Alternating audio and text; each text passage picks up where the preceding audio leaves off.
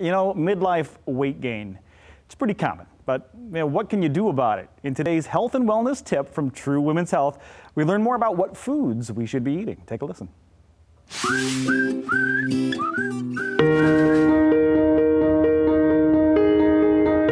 Hello everyone, I'm Dr. Diana Bittner at True Women's Health. Today's tip is about weight gain in midlife and menopause. The trick is no sugar, no simple carbs, except one treat a day.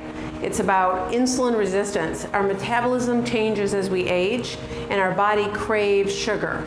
So the goal is to stay away from simple carbs such as anything that's white rice, white potatoes.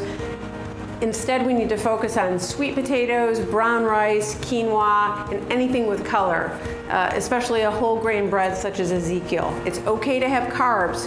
We need to have good carbs.